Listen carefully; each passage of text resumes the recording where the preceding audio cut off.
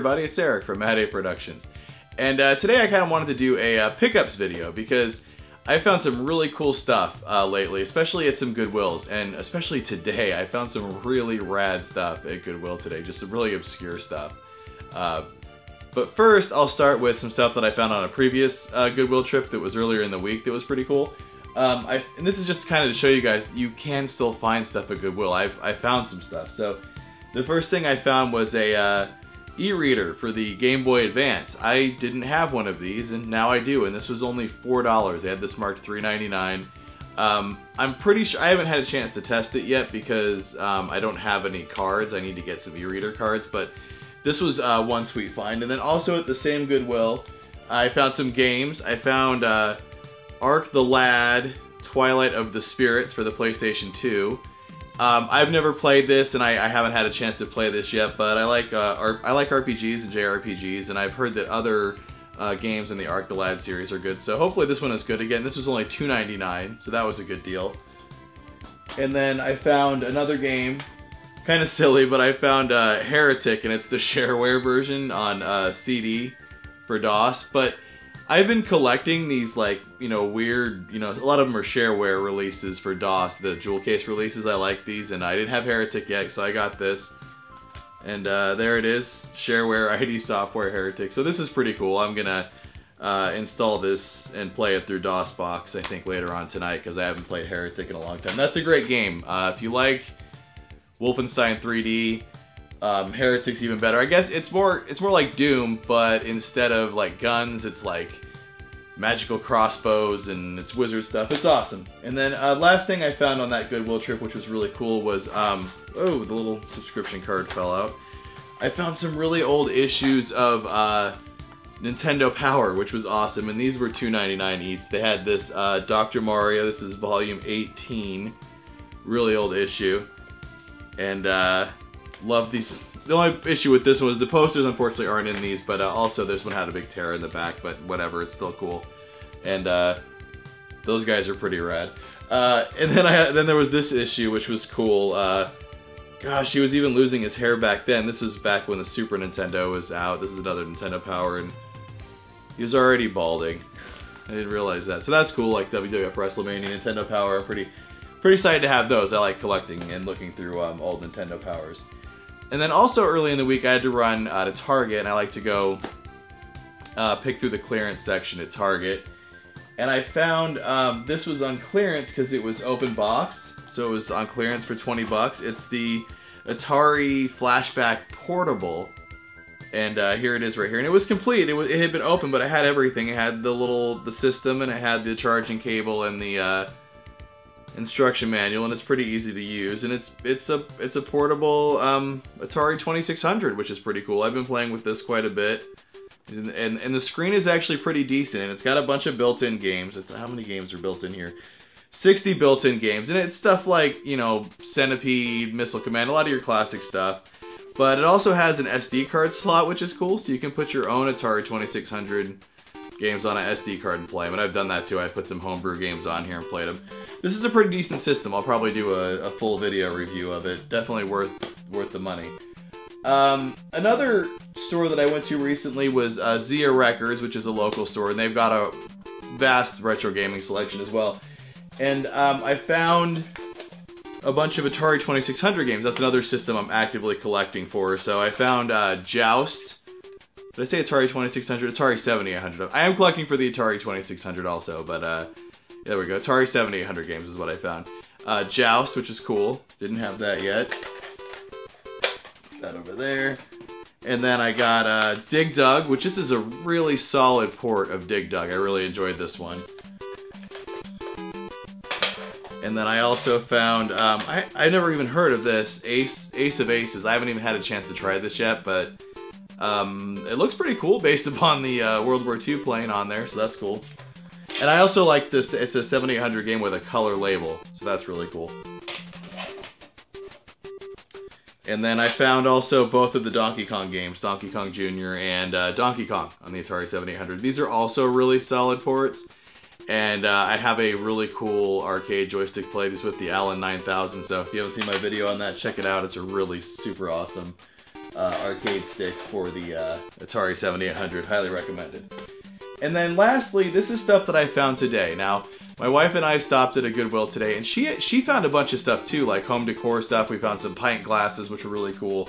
But then I started finding all kinds of like really obscure retro gaming stuff, and I didn't pick up everything that I found because I didn't want to spend that much money, although this stuff was really cheap. But the first thing that I found was this copy of Shanghai for the Tandy color computer 128K, and this is factory sealed, and they had it marked $7.99, but they're doing this weird thing at the local Goodwills now here with the color tags for different colors or different percents off. So blue tags were half off, so I got this for half off of that.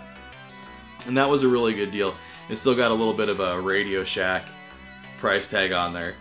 And not only did I find this, but then lo and behold, I find a second sealed copy of it there as well. A couple spaces down on the same rack with some other software. So 2 factory sealed Tandy color computer games. I was like, well, holy shit, that's cool. I don't usually find stuff like this at Goodwill anymore. That's pretty obscure. And so then I kind of kept digging, and this Goodwill's kind of interesting because it's actually called like Home, or it's like Goodwill Home Design or something, and they actually sell some new furniture and stuff, but they have the other stuff that Goodwill has as well, and I guess people don't find it. So then I'm looking around, and the next thing I found was this really cool Mad Catz phaser light gun for the Sony PlayStation and Sega Saturn. It's kind of cool actually. There's like 2 different, I'm going to do a video about this because it's cool. The wire, the cable, it comes with 2 adapters, one for the Sega Saturn and one for the Sony PlayStation. So you just plug the appropriate one in and you can play games like Area 51 and stuff. Now, I have a bunch of light gun games for the Sega Saturn. I've got Area 51, for example, but I've only got 1 light gun, and I always want to play those 2 players. So now I've got 2, and this thing was it doesn't have any of the paperwork, but it's got the box, the gun, and like the plastic form thing that holds it in. And this was $4, so another good find. I was pretty pleased with this. And then I started, going around, and I decided to go over to the electronics section, and that's where I started to find some really crazy stuff. So I found, of all things, TurboGrafx 16 games at Goodwill, which I've never found TurboGrafx 16 games anymore. So I found World Class Baseball for the TurboGrafx 16. Now this says $3.99. Purple tags were 60% off, so I got it 60% off of this. But I didn't only find 1 copy of it. And I didn't only find 2 copies of it. I found 4 copies of World Class Baseball for the TurboGrafx 16, and they're all complete. $3.99 and 60% off though. So I picked these all up. Now I'm not going to hoard these. I already have this game, but I'm going to be giving these away to people who collect for the TurboGrafx 16. Friends of mine that need copies of it, because it was just too good of a deal to pass up. And this is actually a decent baseball game, and it's a decent TurboGrafx 16 game. Everybody should have it. So I'm not going to hoard these or anything. I'll be giving these away to people. But yeah, definitely cool. 4 copies of the same TurboGrafx 16 game at Goodwill. That's bizarre. So I'm like, well, this is crazy. I'm finding all kinds of weird stuff. Now, also over where that was, there was stuff like, there was a cartridge for the TRS-80 that was like a personal finance cartridge. I didn't grab that because I didn't need it. There was a power supply, an RF box thing for the Atari 5200. There was that over there. There was a bunch of Sony PSP accessories that were brand new, like cases and sun visor things, and a whole bunch of PSP stuff brand new. And then after a little bit more digging, I found a factory sealed Gamecom game. Tiger Casino. This was kind of interesting. Again, purple tag, so 60% off of that, $3.99. I'm like, well, that's weird. I'm gonna grab that. I'm gonna see if Mark from Classic Game Room wants this, because I know I don't have a Gamecom. I found one a while back, but it didn't work. But this was just too crazy to pass up. But I've never seen the factory sealed Gamecom game, so I grabbed that. And then again, kind of, picking around through things, looking through things, and then I found once again another sealed Gamecom game, Jeopardy, but another weird situation. I didn't find 1, didn't find 2, I found 3 sealed copies of Jeopardy for the Gamecom. How weird is that? That's crazy. So, and the really weird thing about these was these were in like a plastic bag thing hanging over where they have other little plastic bags with stuff hanging in it. And this was $5.99 with a blue tag. So it was $5.99 and then half off of that for all 3 of these copies together. So again, I'm going to see if Mark from Classic Game Room wants one of these because I'm sure he can do an interesting video. I don't have a Gamecom, so I can't do anything with them. But definitely cool. I had to grab them. So that was crazy. And then at the end I decided I'm going to go back and pick through the vinyl again because I hadn't done that. And a lot of times there's laser discs hidden in the vinyl, so I wanted to look for that. And I found some other crazy stuff. Now these are vinyl, not laser discs. Oh, you know, this was one other thing I wanted to show off real quick. We had a garage sale, and my mother-in-law brought some stuff over, and she had some comic books that she found, and this was one that I bought from her for $1. And this is one that I had this issue as a kid, so I don't know if it's worth anything. I'm sure it's not, but I can't wait to read through this again because I had this as a kid. And also in the back of the bag there was this like Marvel Comics Pizza Hut X-Men promo comic, so I'm pretty excited to pick through that as well. But anyways, back to that Goodwill trip. I forgot about the comic book. I found some vinyl, and this is crazy. I found this is the soundtrack to Batman, like the original Batman movie, but if you look on the back here, and these have the price tag on it still, or no, it's on the front. I don't know if you can see this, but it says lent for promotional use only. Any sale or unauthorized transfer is prohibited, blah blah blah. So it's like, it's there like stamps, like embossed in gold print. It's like some sort of promo record. So I thought that was cool. And there was 2 of them. There's also this other one, Batman Original Motion Picture scored by Danny Elfman. So this is the score. And the same thing, it's got this promo record verbiage. And these were $1.29 each. I'm like, I'm gonna grab those. I don't know if they're worth anything, but I like Batman and I like cool vinyl too. So that was interesting. If anybody knows anything about, you know, these kind of promo records, I'd love to know, you know, if this is worth anything or what it is. It's cool. I've never seen anything like that before. And then I found one more record that I was gonna grab anyways when I saw what it was, because I'm a dork. But it's Polka Party by Weird Al on vinyl. But then I got to looking at it and I noticed it's autographed. It appears to be autographed. And I looked at, you know, pictures of Weird Al autographs on the internet. I'm pretty sure this is real. So I found an autographed Weird Al record for $1.29 at Goodwill. And then I got it home. I didn't notice this at Goodwill. But it also has some, what does this say? For promotion only. This one's harder to read. Promotion only, wherein reserve, or, oh no.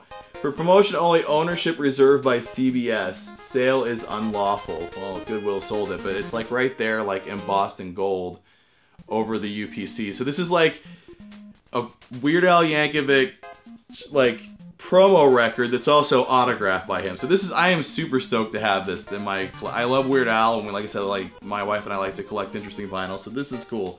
So, I just wanted to show this stuff off because I know a lot of people say they don't find stuff at Goodwill anymore, but I found all kinds of cool stuff in the last couple of days at Goodwill, and also at some stores too, at Target of all places. So if you have the itch to go out retro game hunting or whatever, definitely go do it, because if you look hard enough, you go to the right places, you'll find stuff. I didn't find stuff for a while, but I'm finding stuff again. Oh, and then also interesting, just, this is weird, but we bought some pint glasses, and when you buy like glassware at Goodwill, they wrap it up in paper. So I got to looking at the 2 pint glasses, and the paper they used to wrap this in is from the January 1994 issue of Nuts and Bolts magazine. How, like, I'm actually probably gonna be honest with you, I'm probably gonna put this in the bathroom and read it, because there's some interesting stuff in here about like Tesla and how to build your own AM radio. There was like 2 sheets of that. So just crazy shit at Goodwill the last couple of days. Really good, finding good stuff. So again, if you look hard enough, if you keep going, if you're persistent, you will find stuff at like Goodwill and thrift shops, and retro game stores and that kind of stuff. So I just kind of wanted to show that off. Anyways, thanks for watching. If you've got some time, there's going to be some links to some of my other videos at the end of this that I'm going to shamelessly promote. And like I said, as always, thanks for watching. Hey, thanks for watching my video on some cool stuff I found at Goodwill. I kind of wanted to start doing more of these vlog type videos, so let me know if you enjoyed it down in the comments below. And also, don't forget to hit those like and subscribe buttons and check out some of these other videos. And as always, thanks for watching.